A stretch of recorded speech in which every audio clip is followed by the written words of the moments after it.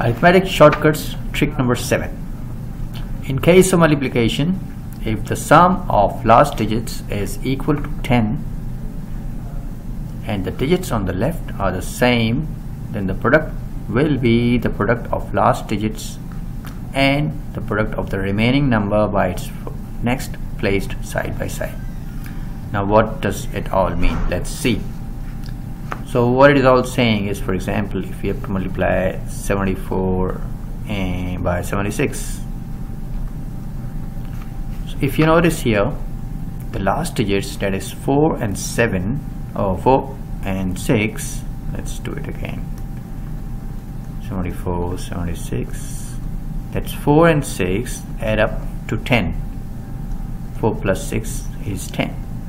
So it's saying that if the sum of the last digits is equal to 10 and the digits on the left is same, that's 7.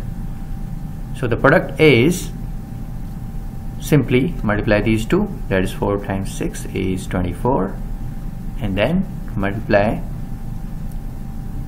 7 by the next number. What's the next? Next is 8. So 7 times 8 is 56. So it becomes 5, 6, 2, 4. Let's do another example. 87 times 83. It's also the same case because 7 plus 3 gives you 10. So here we have to write 7 times 3, that is 21. And 8 multiplied by the next number. What comes next? 9. 8 times 9 is 72. Let's do another one.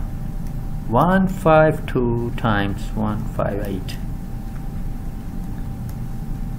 2 times 8, because 2 plus 8 is again 10, so it's a similar case. 2 times 8 is 16, and now we have to multiply 15 by 16, which is 240.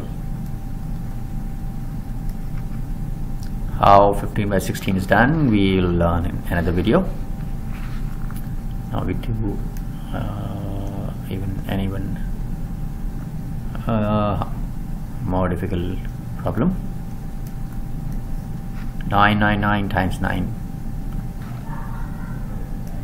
and we also introduce a decimal here. Let's see.